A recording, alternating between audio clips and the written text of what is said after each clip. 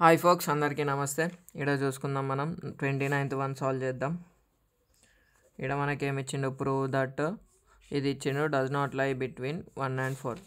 అంటే 1కి 4కి మధ్యలో ఎక్స్ అనేది ఎక్స్ రూట్ అనేది ఉండవు అని అంటున్నాడు. అదే మనం ప్రూవ్ చేయాలి. ఇది మనకేంది, డస్ నాట్ లై అంటే ఏ యూనిట్ అంటే క్వాడ్రాటిక్ ఈక్వేషన్. అందులో ఏ ప్రాబ్లం వచ్చినా మనం ఏం తీసుకుంటాం, let y equals to 1/3x+1 plus 1/x+1. ఇట్లా మనం y ఈక్వల్స్ టు అని తీసుకుంటాం. అది మన ప్రొసీజర్ కదా. సో తర్వాత ఏం చేసాం, ఎల్సిఎం తీసుకుంటాం. 3x+1 ఇంటూ x+1 వస్తుంది. ఎందుకంటే ఈడ కామన్ ఉంది, కామన్ టర్మ్ వస్తుంది. సో ఈ ఫస్ట్ టర్మ్కి ఏం చేయాలంటే సేమ్ ఉన్న టర్మ్ బంద్ చేసి మిగతాది రాయాలి.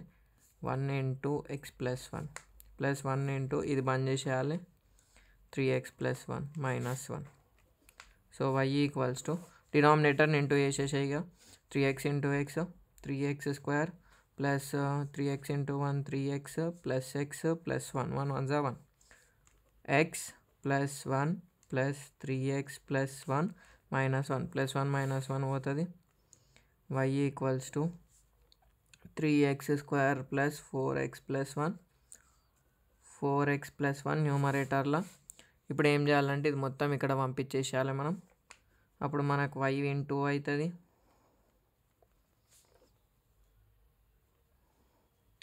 ఇట్లా అయింది కదా. సో ఇది లోపలికి ఇంటూ చేయాలి. 3yx² plus 4yx plus y equals to 4x plus 1 3yx² plus 4yx minus 4x plus y -1 equals to 0. ఇక్కడ ఉన్న టర్మ్స్ని గిట్ట అక్కడ పంపించేసినాం అయిపోయింది. ఇప్పుడు ఏం చేయాలి, ఇళ్ళకైనా ఎక్స్ కామన్ తీయాలి. 3y quadratic equation in terms of X రాస్తున్నాం మనం. ఇది కాన్స్టెంట్ అనుకుంటాం.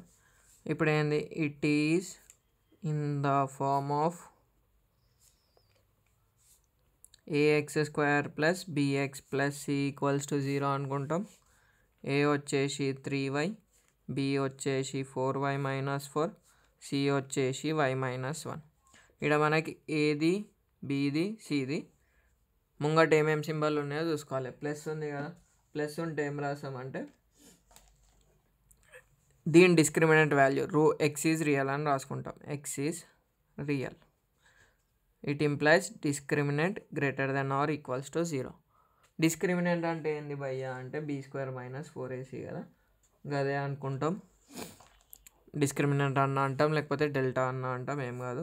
That is b² - 4ac greater than are equals to 0. ఈ కండిషన్ ఈడ వరకు అన్నిటికీ సేమే, ఎందుకంటే a ఆల్వేస్ గ్రేటర్ దెన్ 0 వస్తుంది. అంటే ఏ వాల్యూస్ అన్నీ పాజిటివ్ ఉంటాయి.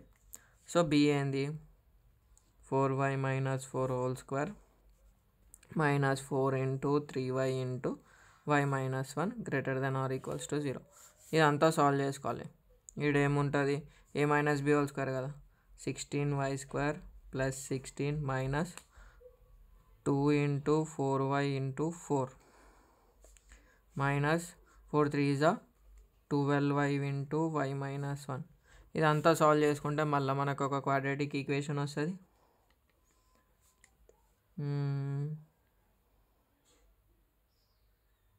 2 4 8 8 2 4 4 16 16 2 32 minus 12y² minus into minus plus 12y greater than or equals to 0. 16y² minus 12y² 4y² minus 32y plus 25 plus 12 32లకి 12 తీస్తే 20y, పెద్దదానికి మైనస్ ఉంది కాబట్టి మైనస్ పెట్టినాం. ఇంకా ప్లస్ 16 ఒకటే ఉంది, less than are equals to 0. ఇళ్ళకైనా అన్నిట్లకైనా నేను 4 కామన్ తీస్తా, అప్పుడు ఏమవుతుంది, y² - 5y plus 4 greater than or equals to 0. ఇంత వచ్చింది కదా.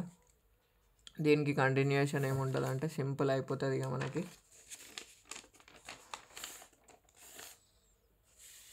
ఇదిగోండి ఇక్కడ చూడండి, వీడి వరకు అయితే అర్థమైందని అనుకుంటున్నా. y² - 5y plus 4 greater than or equals to 0 రాసినాం. ఇప్పుడు ఏంది, దీనికి రూట్స్ కనుక్కోవాలి. రూట్స్ అంటే ఏంది ఫ్యాక్టరైజేషన్, దీన్ని ఇంటూ చేయాలి. 1 into 4 ఈక్వల్స్ టు 4. 4కి ఫ్యాక్టర్స్ 4 1s 1 4s. ఇక్కడ ప్లస్ వచ్చింది కదా, సో మైనస్ ఇంటూ మైనస్ అని ఉండాలి, లేకపోతే ప్లస్ ఇంటూ ప్లస్ అని ఉండాలి.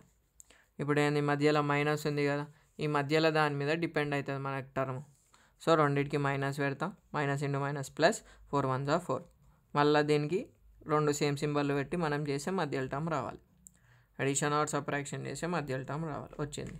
సో నేను ఏం చేస్తా, y² మైనస్ 5y నేను ఏం రాస్తా, 4y minus y plus 4 greater than are equals to 0.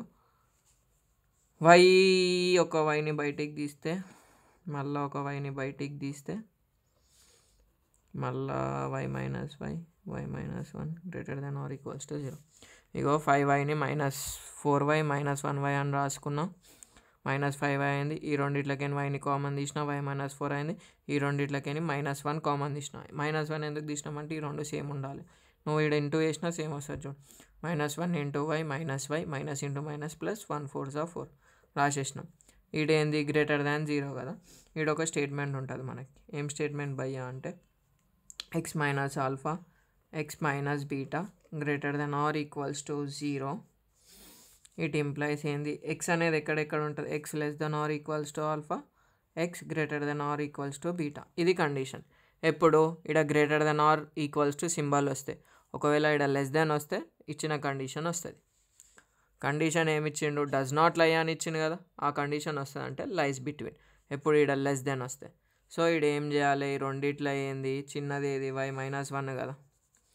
So alpha ఈ ఈక్వేషన్ని నేను y minus 1 y minus 4 greater than are equals to 0 రాసుకుంటా. అప్పుడు ఏంది, y అనేది less than are equals to 1, y అనేది greater than are equals to 4. y అంటే ఏంటిది బ్రో అంటే ఇచ్చిన క్వశ్చన్ కదా. So there four given expression does not lies between +1 and 4. ఎప్పుడన్నా గుర్తుపెట్టుకోవాలి ఒక పాయింట్, మనకు క్వశ్చన్ పేపర్లో ఏడైతే రూట్స్ ఇచ్చిండో అవే వస్తాయి. 1 and 4 అని ఇచ్చిండు, అవే వచ్చినాయి కదా, అంతే. ఇక్కడ మనం మొత్తం ప్రొసీజర్ చేసేటప్పుడు ఏడ కాన్షియస్ ఉండాలంటే ఈ స్టెప్ ఇక్కడ కంపారిజన్ చేసేటప్పుడు ఈ 3 స్టెప్పులు క్లారిటీ వచ్చేస్తే ప్రాబ్లం ఈజీగా అయిపోతుంది. Thanks for watching. నచ్చితే సబ్స్క్రైబ్ చేయండి.